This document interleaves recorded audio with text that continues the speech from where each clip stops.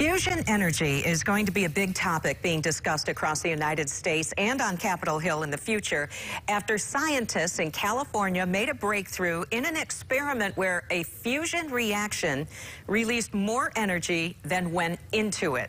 And joining us now to talk more about this, Pancella, a professor working at Western Michigan University's Department of Physics. Thank you for joining us. Well, we listened to the scientists explain their discovery yesterday, but how can you describe the development in simple terms? It sounds pretty exciting.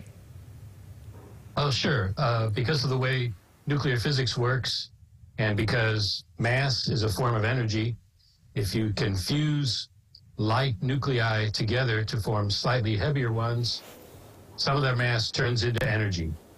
And since E equals mc squared, a relatively small amount of energy can give you a relatively small amount of mass, can give you a large amount of energy, relatively large amount of energy. It requires tremendous pressure and high temperatures to happen, but it routinely happens at the core of stars, and that's the same effect that powers our sun. Yeah, very interesting. Can you tell us how nuclear fusion differs from the more commonly known nuclear fission? Yes, it's an oddity. It's just the way the nuclear force works. The most tightly bound nuclei are kind of in the middle size range around iron. Nuclei come in all sizes, from very small to relatively large. And so that means that the nuclei in the middle size range have the least mass per constituent nucleon. So you can get energy by fusing small nuclei into larger ones, or you can get energy by breaking large nuclei into smaller pieces. Fission splits large nuclei into smaller ones, and so also turns mass into energy.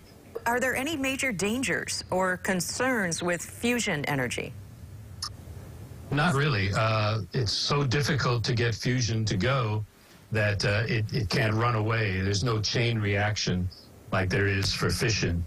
So if anything went wrong, it would just stop. But the reality of fusion as a source of energy is still quite a ways off. Why is that?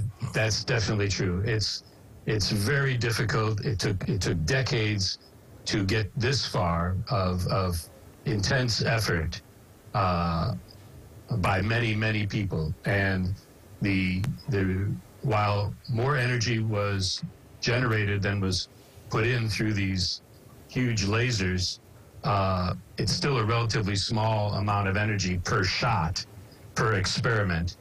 And the experiment takes place in a facility the size of a small sports arena, requires precision work from a large team of researchers, and they can do about one shot per day.